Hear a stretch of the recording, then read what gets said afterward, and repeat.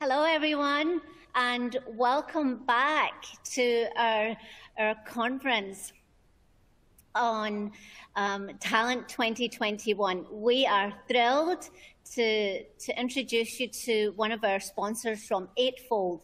Xabi, I'm going to let you introduce yourself and let you take the floor from here, but thank you. Perfect. Thank you so much, Audrey. So my name is Xabier Ormazabal.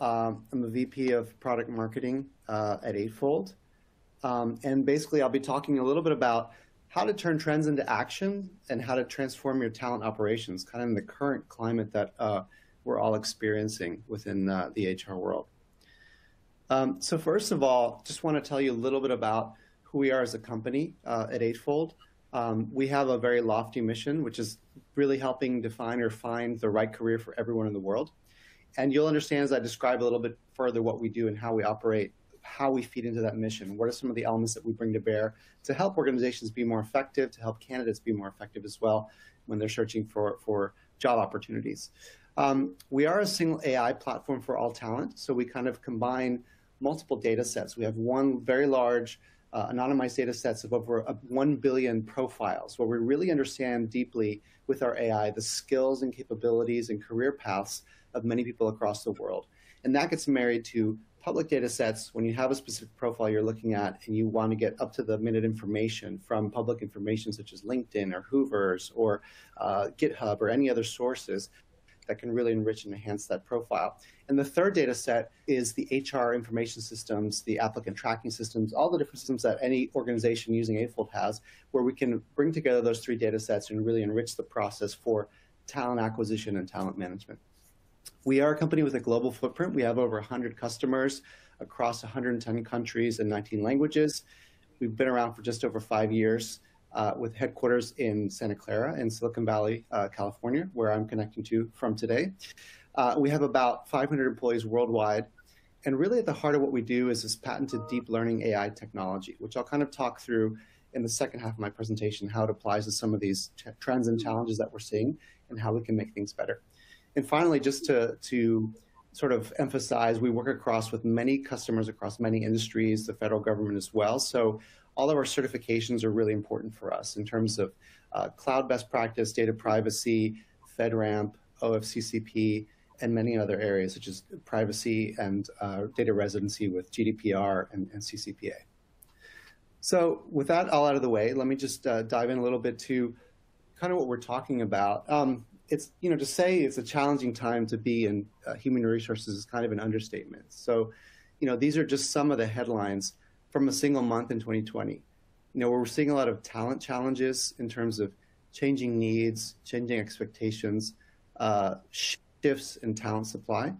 We're seeing diversity challenges in terms of equity, inclusion, transparency, and there are organizational challenges as well. So hybrid and remote work is kind of like the new normal, and it's really shifting business models. So, many of us in different organizations were already working on digital transformation that were changing our capabilities and employee experiences. And then we were hit with a global pandemic that really kind of changed everything about the way we work overnight. Now, what's also interesting is, talent is not only the most important priority for an organization, but really identifying, selecting, managing, and championing talent is also one of the most difficult functions, even when things are kind of at a normal. So, today we have this perfect storm of issues that impact kind of the way we look at talent in our organizations. And those factors are kind of forcing us to really get creative, innovate, and rethink or almost start fresh with any of these processes. So you probably heard about the term, the Great Resignation, and maybe even the Great Rehire, depending on your industry.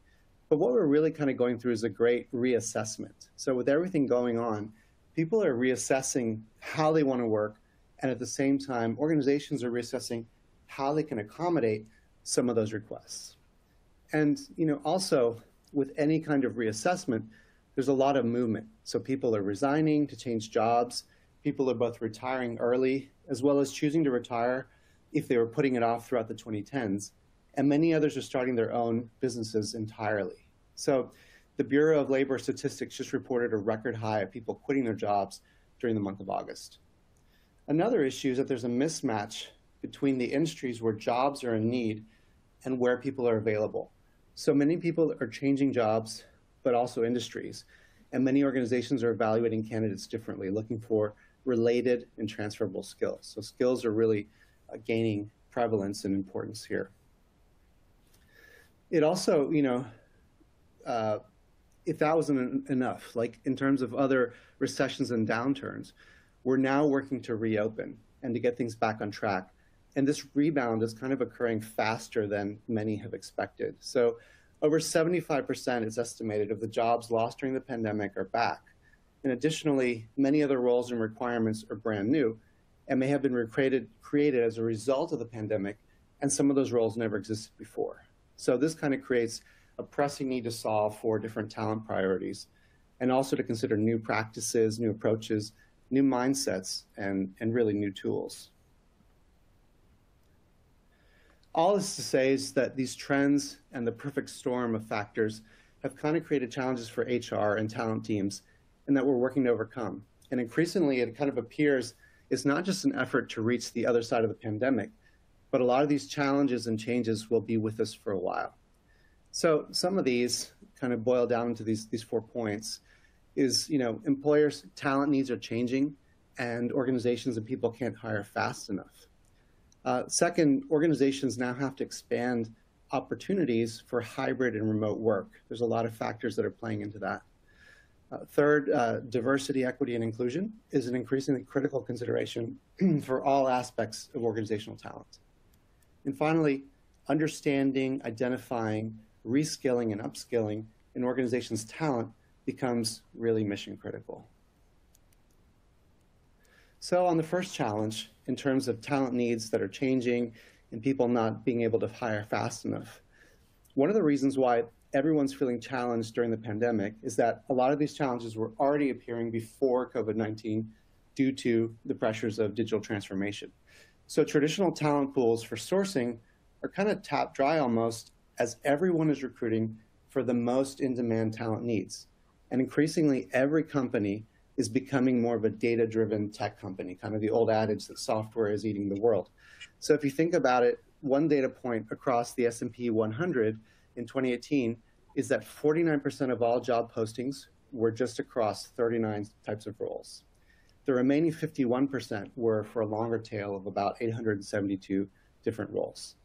And if we look across at Europe, the FTSE 100 in London, 41% of all job openings were for just 20 roles in 2018, and the remaining 59% of jobs were for 641 other roles. So again, really a lot of concentration on specific types of roles.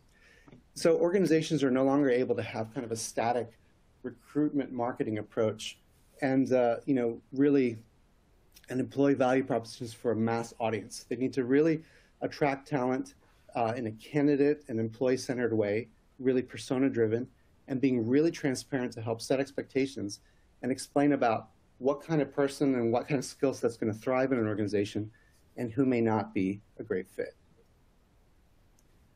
Now, the second challenge is employers now must consider hybrid and remote options for almost every single role. So overnight during the pandemic, we all had to come to grips with working from home, many folks with families at home with us. And now as kids go back to school and the world opens up, about 87% of people want to continue to work from home, and 42% would change jobs to stay working from home. Now, here's some interesting stats or graph from Indeed. Job postings offering remote work are up 50% compared to the spring of 2020. So as part of earlier digital transformation efforts before the pandemic, this shift was kind of already occurring, and there were predictions that in 2019, close to 50% of knowledge workers would be working remote by 2022. But fast forward to today, and it's even faster of a shift that we expected in the new way of work, and those percentages are continuing to increase. And as much as working remotely may create operational challenges requiring digital collaboration tools and asynchronous work schedules, kind of the removal of walls and physical locations also creates a great deal of opportunity for strategic talent planning and for being able to kind of find talent further afield and in much broader geographic areas. Now, the third challenge is around diversity, equity, and inclusion. It's really become a critical area of focus in all aspects of talent. And an interesting stat or data point here is the number of HR leaders calling DE&I a top priority has increased by 80%.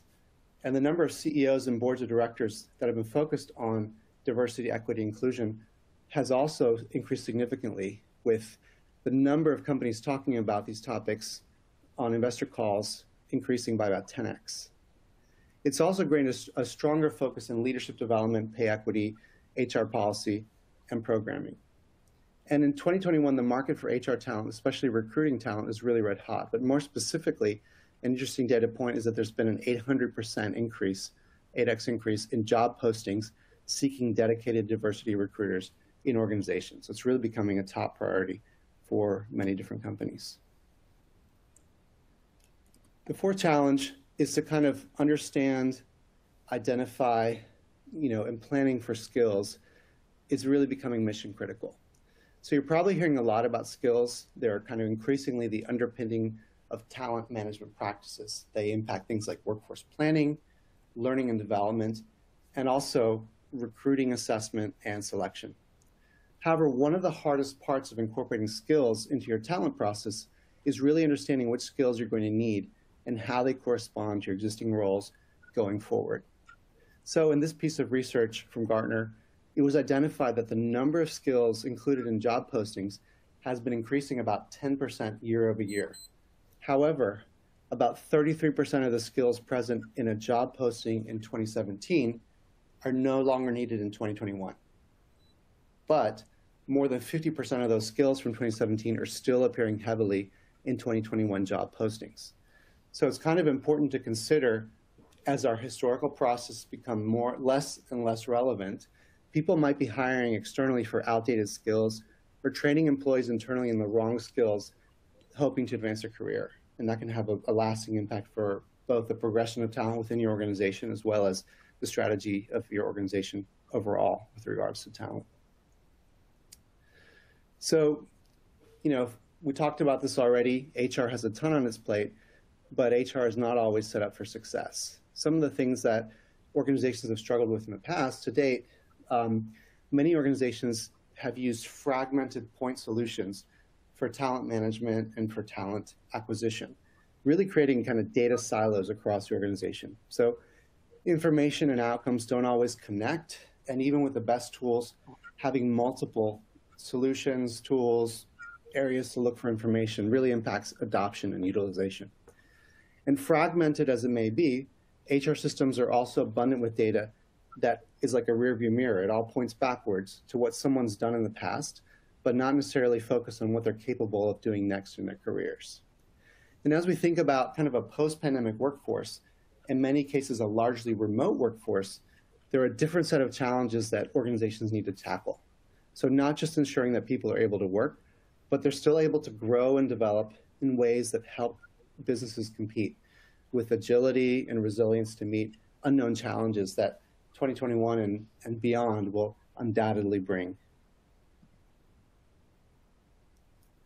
So going back to the initial challenge around changing talent needs and a need to hire at speed, something I've heard from different folks in the talent acquisition technology space is that one of the key trends occurring over the last few years was the explosion of point solutions, as I mentioned before, for talent acquisition and talent management, designed to help address automation, identification, and operations for talent. So there have been tools created to enhance and innovate just about every step of the talent processes. You've probably heard from many of the available vendors in the space, from candidate experience to recruitment operations to matching and assessments. So from our perspective, what we're focused on at Eightfold, we really think about how we consolidate a great number of those point solutions into a single composable platform to help drive efficiency, unified data, and increase adoption. So for example, in the talent acquisition space, we focus on things like talent matching. We talk about or implement for our customers personalized career sites, sourcing support, a full CRM or candidate relationship management offering, assessment and screening capabilities that can be integrated into our platform, and also interview scheduling. So, that's where we would kind of really focus on leveraging those AI native talent intelligent layers that can drive better capabilities and operational efficiency with some of the examples or results that we have here. So a little bit small, discrete on the screen there, but in terms of job calibration, we're talking about reducing the amount of time invested down to 30 minutes versus weeks in some cases. Personalized career site applications really driving the engagement of visitors to a career site to applicants up to the multiple tens of percentage range, so up to 40% visitors that actually apply, whereas sometimes the standard is really around just a couple percentage points. So you're removing friction for people applying and also driving the brand equity of those companies that are able to capture the talent. And you see other improvements there around less cost, better candidate engagement, et cetera. Additionally, one of the key areas about talent acquisition that can be really interesting is how you can leverage AI on the personalized career site of organizations. So typically when an applicant comes, they have to decipher what is this organization about, what's the jargon on their website, how do they describe their jobs and their job hierarchies, how can I assess whether I'm a fit for what they're actually offering, and search across locations, geography, different skills, and different job descriptions. So, candidates no longer have to do that process, an onerous process. They're able to just simply upload their resume or point to a LinkedIn link, and that will actually ingest their information and surface those opportunities ranked by degree of fit that are best match for the candidate. And there's a lot of transparency there as well. It explains why you could be a fit for a role. It could be the number of years of experience, it could be the types of roles that you've had before, the types of skills that are directly stated within your experience, also inferred that we match against our pool of 1 billion profiles and are able to really help candidates match better. So what that does is both give the candidate more confidence when they're actually applying for roles, but also creates a better brand experience and removes friction in the process. When we talk about the second challenge about hybrid and remote options, with the roles opening up, this allows organizations to move beyond telecommuting around an HQ or a hub or a territory to really think strategically about the talent in the specific markets that they might not even have been able to consider before without relocating employees. So one of the things that we focus on is really around talent intelligence and analysis to be able to visualize your talent funnel and run dynamic reports and compare the available talent pools in the market to your existing employee base. So with that, we aim to help organizations identify where talent resides in the market based on geographic availability, as well as which universities and employers and roles are commonly producing or employing people with those skills. So, back in 2018, it was big news when a major consumer goods company announced that they were removing location as a barrier for leadership positions in their organization. You didn't have to reside or relocate in their HQ. You could work from anywhere in the world. And now this approach, which felt so alien or different, is becoming increasingly common.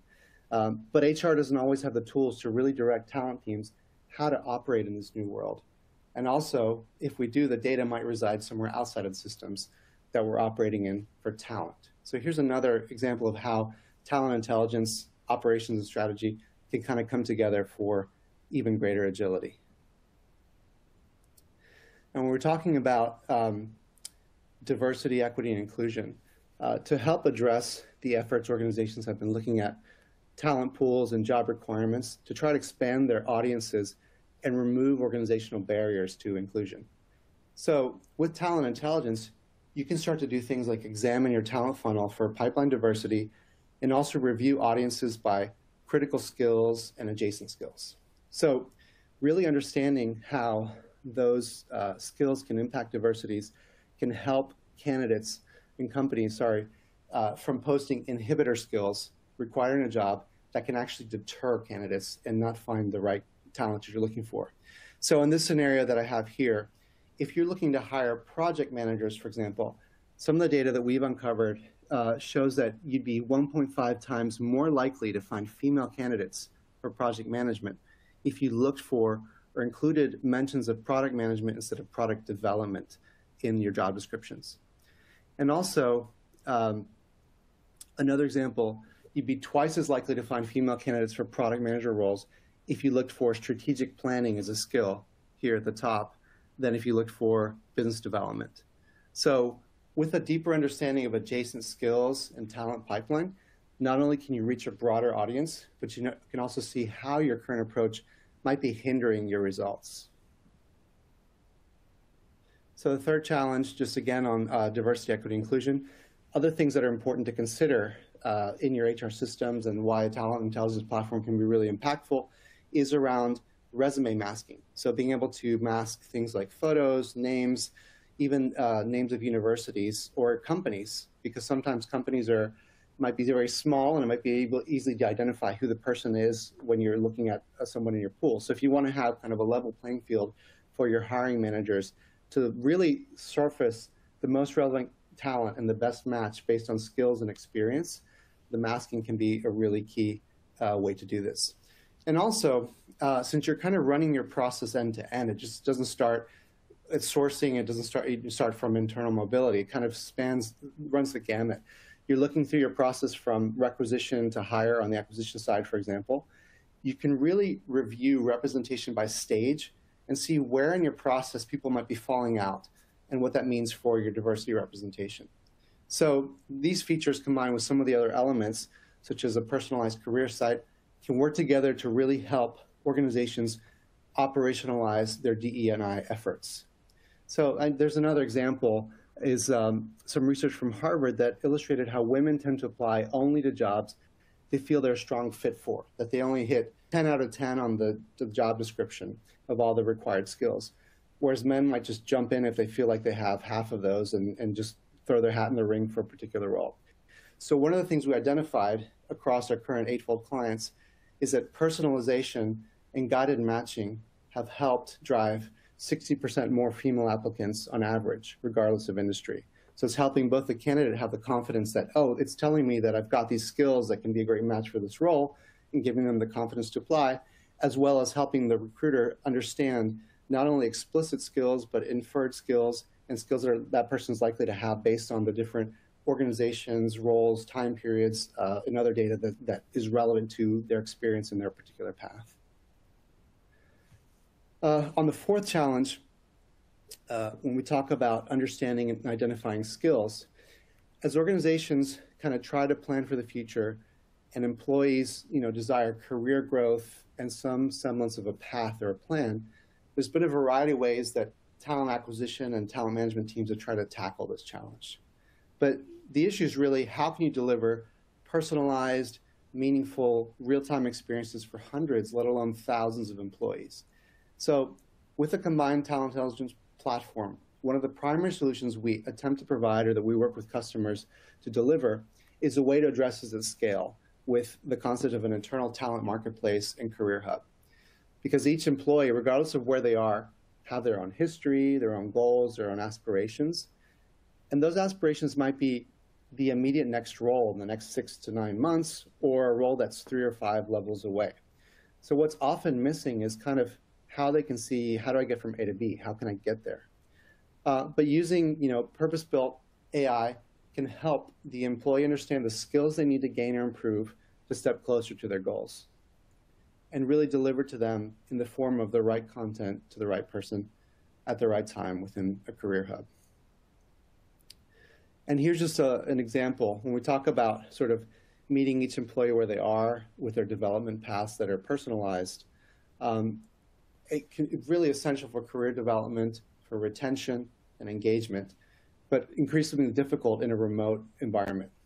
So based on some of the research that was shared earlier, it's important to identify the training and opportunities that are most relevant for the organization and the employee, so individuals aren't spending time getting trained in skills that might not be needed by the organization or may not help them along their path to their next project or the next role or promotion.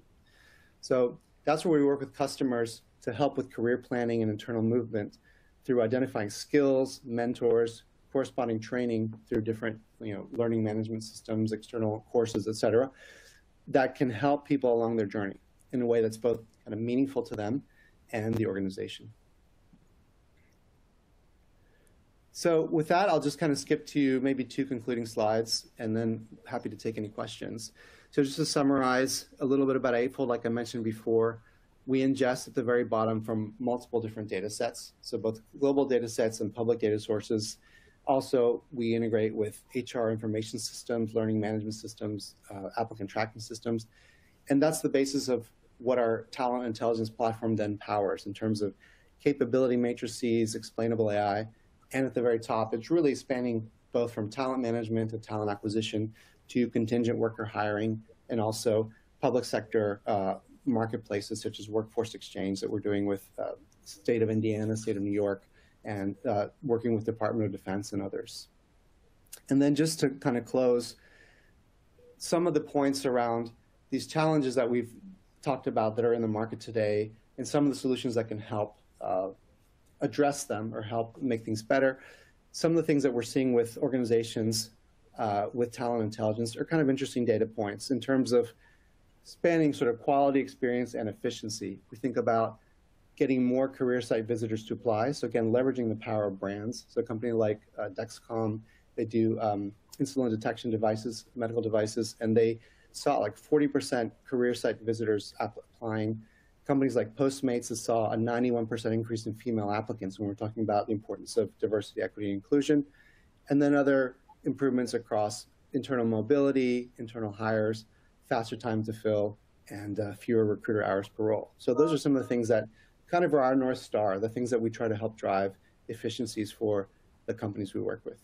So I'll just pause there, Audrey, and see if there's any questions from the audience. Yeah, we have a couple. Stephanie's asking, how do you integrate with other end-to-end HR platforms like Workday? Definitely, that's a great question. So we have a lot of joint customers with Workday, with Oracle Taleo, with SAP SuccessFactors. So we have a platform, API capabilities that allow to have bidirectional sync with those systems and pull in the information. And basically, it's kind of tailored to the way an organization is using those different systems. They might be primarily system of record for payroll or others, or they might be using some of the recruiting capabilities and so on and so forth. So we're able to use those source systems as data source for your talent funnel, and then see how your applicant process is working and leverage our matching and other AI capabilities kind of layered on top of. So we definitely integrate with those systems. It's something that's fairly common across the organizations that we work with.